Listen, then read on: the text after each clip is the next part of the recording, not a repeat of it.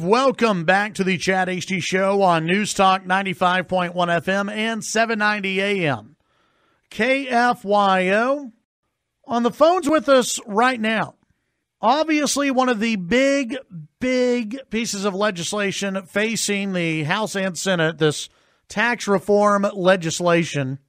And joining us to talk about the current version, or what may pass, hopefully pretty soon, from the National Taxpayers Union, Executive Vice President of the National Taxpayers Union, Brandon Arnold. Brandon, good morning. How are you? Doing great. Thanks for having me on the program. Yeah, absolutely. Appreciate you coming on today. Let's talk about the tax reform bill as we know it. It could, I guess, still change between now and whenever Congress decides to vote on the final piece of it. But as we know, the tax reform bill right now, how is it looking for taxpayers across the U.S. and in particular here in Texas? I think the bill looks fantastic. There's certainly some problems with it, and that's always going to be the case with a piece of legislation of this magnitude. But at its core, what it does is lower rates for all taxpayers on the individual side of the code. It doubles the child tax credit up to $2,000 per child. It doubles the standard deduction up to $24,000, meaning you won't pay any income taxes if you're a family all the way up to $24,000 in earning. And then when you do start paying taxes again, you're going to be paying at lower rates. These are all pro-family changes. These are all pro-worker changes that are going to be very good for the economy, nationally speaking, and certainly in West Texas as well. You've heard the left. They've said that this is a tax cut for the wealthy. That this is only the wealthy will see big tax cuts on this.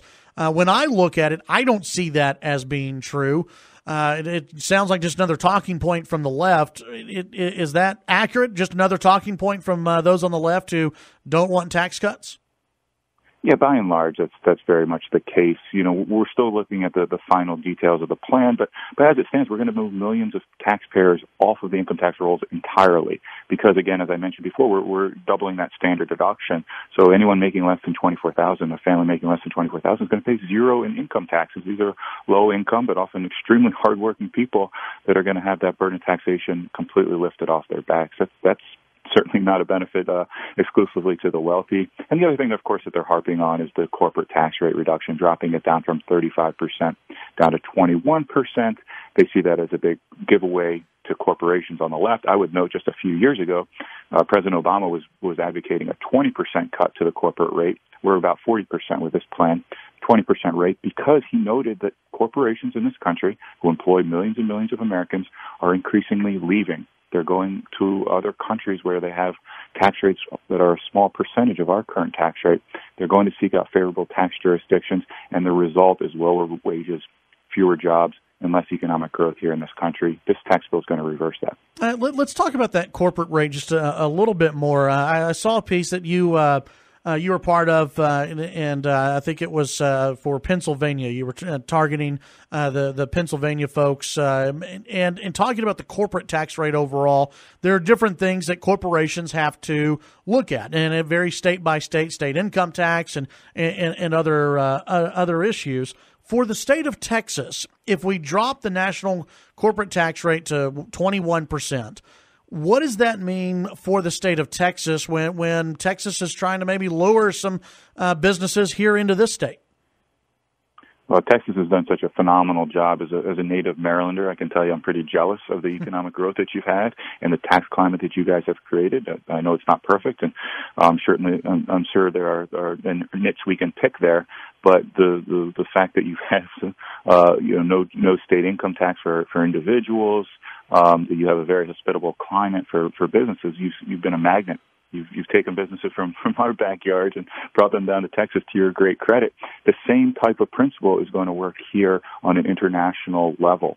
We're going to see businesses not only want to stay in the United States, we're going to see businesses move overseas to the United States. We're going to see new businesses decide to form here in our country rather than starting up in China. And this isn't talking points here.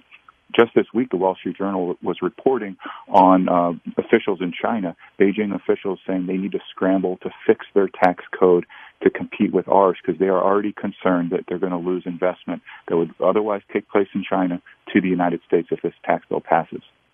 And Senator Marco Rubio is kind of, I guess, one of the headlines. He's throwing a wrench into the plans right now. I think ultimately he would vote for it if the vote were today.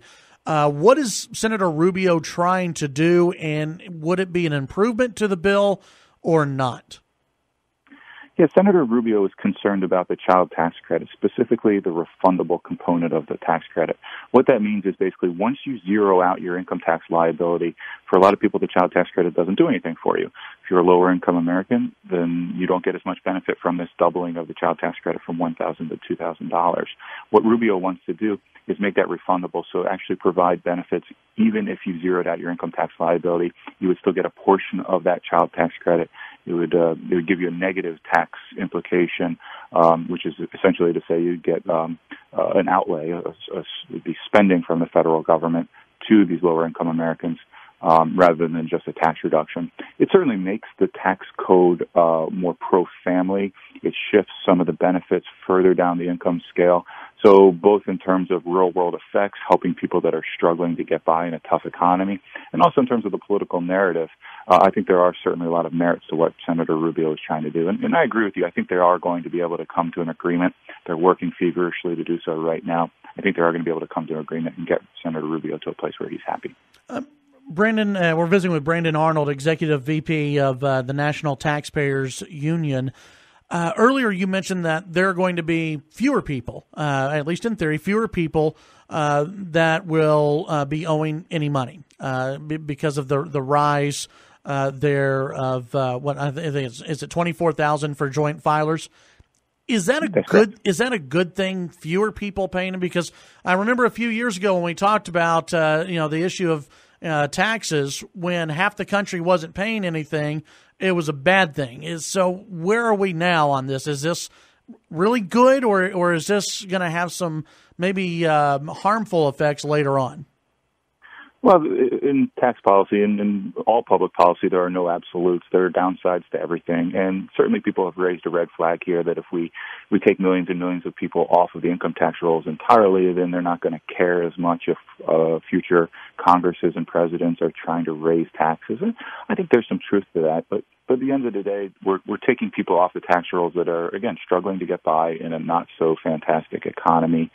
Lifting that burden off of their shoulders, I think, is going to be a good thing. It's a pro-family, pro-worker move that I think makes a lot of sense in a slowly recovering economy like we have currently. Brendan, how can people find out more about not only the current tax reform bill, but also some of the other tax issues that y'all are covering at the National Taxpayers Union? Yeah, our website is ntu.org. All of our content is there, as well as on our Facebook page. We have a very active Twitter feed. We'd love to not only have you guys check out what we're writing, but also interact with us. Put something in the comment section on Facebook, reply to our tweets, retweet them if you like them. Love to hear from your listeners and get their viewpoints. Very good. Brandon, appreciate your time today, and have a Merry Christmas. Same to you. Thanks so much for having me.